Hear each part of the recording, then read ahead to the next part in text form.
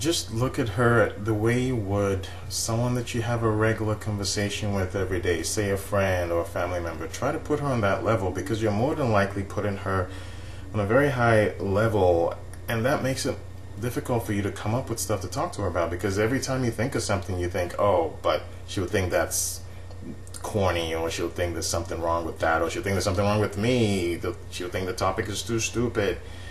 So just look at her the way you would a friend that you would have a normal conversation with, and try to talk to her on that level. So if you're trying to figure out how you can start talking to this girl, find something that the both of you have in common. If you have a class with her, talk about the class. Start with the class, something about the class, something about the course or the teacher.